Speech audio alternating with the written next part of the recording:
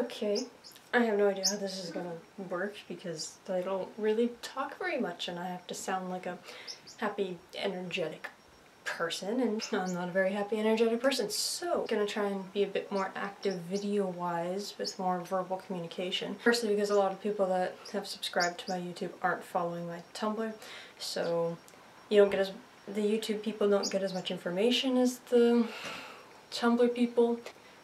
Information should be everywhere, so I'm gonna kind of say everything twice, so to speak. Also because a couple of my followers on Tumblr were kind of wanting video resources because, you know, reading's difficult and so forth.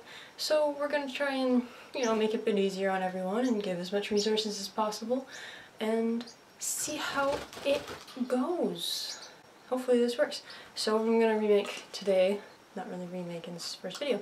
We're talking about perches, because there's a lot of these things on the market, and we're not talking about just like perches, kind of sandy perches, ones that are supposed to file down their nails, but there's a lot of incredibly bad choices out there, and I don't know why they sell them. They're really hurtful. They can actually kill birds if, you know, they use them the right way. We're gonna go through that and make sure that you don't hurt your bird just because you don't know. The two ones I use, which are probably like the only ones I really think you should use, are cement perches, which I don't know if this thing focuses, there you go. And it's kind of, it's not really chunky, it's smooth, but it's, you know, it's kind of like asphalt, I guess would be the word I would use to describe. So when they stand on it, it's not scraping away at their feet, it's scraping at their nails, but it's comfortable for their toes and so forth. And the other one I use is the half-sanded ones. It can, I don't know if it focuses, and it's not sanded here where the pads of their feet go, but it's sanded on the sides. So it also doesn't scrape away with their feet. The issue with these ones is the sand on the side is soluble grit, and grit is not good for parrot species because they already hull their seeds before they ingest them, so they're kind of their digestive system isn't designed to withstand hard things, but soluble grit is relatively okay. Cuttlebone is an example of soluble grit, or calcium and things like that. You don't want them chewing at it and swallowing a ton because it can cause, you know, impactions, and it can, you know, it can kind of cut up their insides if they swallow too much of it. But because it's soluble, it does kind of get digested by the acids in their digestive system before it reaches the gizzard, which is where most of the damage occurs. As in the gizzard is when it grinds down the seeds, and so if it's insoluble, by the time it makes it to the gizzard, it's being ground against the sides of their kind of, you know, their organ, and it can make them bleed, and it can cause all sorts of, you know, infections and damage. So soluble grit is relatively okay for them. If they swallow some, it's not going to kill them, but if your bird is sitting there eating the entire side of the perch, you may run into problems. And if your bird is sitting there eating the entire thing of grit off of this, you should get them checked out by a vet, because that tends to suggest there is something wrong with their diet, and, you know, they might be deficient in something, or they might be ill, and so do get that checked out. The common ones that you'll see out on the market are for dowel type perches. I don't think I have a dowel anywhere here. But they're like sandpaper pretty much that goes over top of a dowel perch, and there's tons of problems with those. First of all, they tend to be insoluble grit, which is designed more for species like finches and doves that don't hull their seeds before they eat them. So their stomach lining and gizzard lining and everything is a lot thicker, and it's meant to withstand, you know, harsh surfaces. So when it gets to there, it can aid the gizzard into grinding the seeds and digesting better, but parrots, it's just gonna hurt them on the inside. It's gonna give them infections, compactions, you know, lots of damage that we don't really want to be dealing with. Not good in itself right there. I don't know why they're marketing it for parrots, just for the fact that it can really do some serious damage. The other problem with those is they don't actually tend to fit dowel perches too well. They slide, they spin around, and obviously if your bird is clipped or flighted, regardless, they're gonna flip upside down, they're gonna, you know, flutter and hurt themselves. It can, you know, break their bones and get head trauma, and you know, that is not something we want. That's a major hazard. I wouldn't want that anywhere near my bird. What? What are you doing? What'd you find? Eating all the crumbs off the floor. The next one is, they're kind of like these, only they're sanded all the way around. And so what that means is when, you know, they're standing, you want to stand on the perch? Good girl. When they're standing on the perch, rather than the foot being on, you know, nice plastic, and almost like you standing barefoot in gravel. And so their scales are getting rubbed off and shipped away, they're getting cuts on their feet, they're getting, you know, bumblefoot, which is like a ton of sores and infections, and it can really affect their perching. And the fact that birds stand on their feet all the time is, you know, it's really important that we do ensure that their perches are comfortable, they're dynamic, you want lots of different shapes. Like if you, I don't know if you can see any of the ones in here, but we've got like some comfy perch, we've got a really fat one up here that's like natural wood, a bunch of different sizes. Anyways, not a good choice when they're sitting there standing on essentially sandpaper. The little grains can actually get stuck in their feet themselves and cause infections and cuts and wounds, and it's just not good all. So I'm already not even happy and excited anymore. This is not good. The other thing with that is if they're standing, preening my hair. Is it good? Getting a new hairdo. Another problem with fully sanded perches and perch covers is, where's it going? Where are we going with this? What did I write down? You stand on a flat surface, you're gonna fly. I don't have a flat surface for you to stand on. I got a book. You say? Girl. Hey. As you'll notice, they're lifting up. The pads of her back toes are lifting up a little bit, but the front toes also lifting up a little bit, so her nails are a tad long. If her nails were an appropriate length, all the pads would be perfectly flat on the surface. So a healthy clip nail would be like this, and the nail will just kind of be a nail. And if they're too long, the pads of their toes will be lifting up and they'll be resting on the nail. So hers are a bit long. If you let nails get too long, they can end up injuring the feet. They can curl in on themselves. The vein inside the nail can overgrow, and then the next time you try and trim the nails, you'll cut them, they'll bleed, it'll be a, you know, horrendous disaster. Can, you know, lead to bacterial infections and so forth. So we really want to make sure we keep their nails an appropriate length. These do not replace nail trimming. Never in my life will these ever replace nail trimming, unless, like, no. We're either going to put them, like, in front of a food dish or in front of a favorite toy, or like on the door of a cage where they pass by often and they're moving, so their nails will, you know, be frictiony and rub them down. Really all these are meant for is taking sharpness off the nails, so they'll grow back a bit slower, at a slower rate, because they're kind of gradually being rubbed down, but they will continue to grow, so you still will need to trim them. You can, you know, use small cat clippers or preferred. Human nail clippers are not the best option because they're flat, so when you try and cut a nail, it can splinter the nail and that can get infected. It's just, it's not, it puts a lot of stress on the nail, it's not a good option. But like little small cat clipper ones, if I can figure out how to edit this video, I'll put a picture here maybe of what I mean by little, they look like scissors but they're kind of round at the end. So yeah, I'll figure out how to put a picture right here.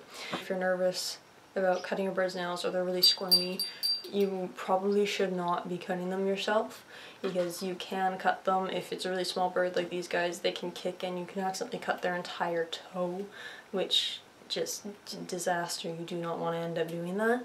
What you can do is you can, you know, take them to your vet and get them to show you how to do it. You can ask to help and learn how to do it so you don't have to pay for it every time.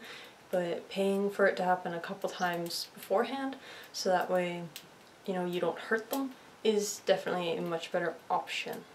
What I like to do with small guys is, they're over here, small guys, is I like to file their nails, and I don't know if I've uploaded a video here before, but I basically ask them to shake when, you know, they give me their foot, and I just take my nail file and gently rub down their nails, you know, every couple weeks or whatever. If I'm cutting their nails and they, you know, get nervous and they kick, you know, there's a lesser chance with a nail file that I'll end up going into the quick and making them bleed. And the best kind of nail files that work are those kind of thick, kind of want to say foamy ones, where they're kind of really fine granules, not like big metal ones that are... I'll upload a picture here if I can figure out how to do it. The kind of thick ones that you use it. I don't know if they use them at beauty salons. I don't go to beauty salons. Maybe they do. We shall find out. But yeah, those work best just because they're fine grained, so you're not moving the entire toe while you're trying to do it. It's a lot softer on the nail and helps file it down a bit better. So the finer the grain, the better with them. They're not so fine that all it does is smooth it. You get the point. I think that's all I had to really say about these. But yeah, so just to go over, the reason why these types of cement perches that are completely cemented all the way around are okay, but ones that are completely sanded all the way around aren't, is that these are a bunch of really small granules that I can just pick off, so it's like a gravel path in barefoot. So, you know, there's particles getting stuck to your feet, you're walking, it's pressing into your feet, it's scraping at your feet, it's not good. Whereas this, it's kind of, it's more gentle. Like I can go like this and forever and it's not hurting me, whereas if I go like that, like it kind of scratches at my hand. So it would kind of compare walking down, you know, a paved road versus walking down a gravel path. There's going to get bits stuck in your feet in the gravel path, you're going to, you might start bleeding on the gravel path. So definitely not a good option, just because this it's a lot smoother, it's a lot more gentle on their feet. I wouldn't say they file better, personally. It might just be because my birds are small, so not really, it's not too effective on their feet. These ones work better for them because they're finer grains. You know, half sanded. Make sure they're half sanded. So just because they stand on their feet all day, there's no possible way for a parrot to sit down. We really do have to be very, very careful about what we let them perch on. We cannot give them plain, which I think you guys are sitting on top of a cage. The only time I use a dowel perch, here, is in their travel cage because it's flat and it's easy for them to hold on to. So if we're driving in a car, it's not like sitting on an angle where they can fall over and have difficulty perching. So it's just flat and it's easy, and this cage needs to be spacious, so there's only like 2 perches in there. So that way if they do fall, they don't hit a perch on the way down. That's the only time I use dowel perches. So I can get one. Kind of like if you were walking barefoot down a cement path every single day, your feet would get sore, you'd lose your arches, you'd have back pain, you'd get arthritis. Whereas if you're walking on a bunch of different surfaces, you have good shoes and, you know, walking up and down hills, it takes the pressure off their feet rather than sitting like this. And you know, if you would use monkey bars and you get like those blisters on your hands from the friction, so with these it helps take the pressure off their feet, so it aims at different angles, and instead of pressure at the exact same thickness, different thicknesses. You've got this one, you got different textures and different thicknesses, and angles are really the most important thing, because I can give them a bunch of these and I can give them a bunch of these, but it's still the same amount of pressure on their feet. They're still standing flat-footed. Well, we would, like how we would be standing flat-footed on a hard surface. Like, this is not a nice perch to be standing on, it's not a nice soft wood. This is not going to make much of a difference for their feet. They're still going to get bumblefoot and arthritis and all sorts of problems. Whereas, you know, in the wild when they're walking on a ton of these and getting a bunch of different, you know, different textures of woods, different, you know, shapes of woods, different angles, different... I've got a really funky one in there I wish I had taken out, but, you know, really, this is a really light wood. This is really kind of soft, so it's nicer on their feet. Much better for them than sitting on this all day. Like, these are horrible, horrible, horrible for their feet. Bird feet are probably like one of the most important things. Feathers would probably be top of my list. Feathers and feet are kind of the top 2 things we need to be taking care of. These, wrong one, these all the time is not the way to be taking care of their feet. We do need to be giving them, you know, a variety of textures and shapes and angles, and we really need to be taking care of their feet. Otherwise you will run into bumblefoot, you will run into infections and cuts and bruises, and they will be having scales taken off their feet because they're on really bad perches. And so do be careful, do research your perches, make sure that they are soluble grit if you do get one like this that is gritty, and if your bird is, like my birds don't touch this at all, they don't even try and eat it, so it's fine for them. But if your bird is picking and eating at this, do get them checked out by a vet, because something's wrong with their diet, because they really shouldn't have to eat this grit. They shouldn't feel inclined to do it unless something is missing nutritionally from their diet. That's kind of it.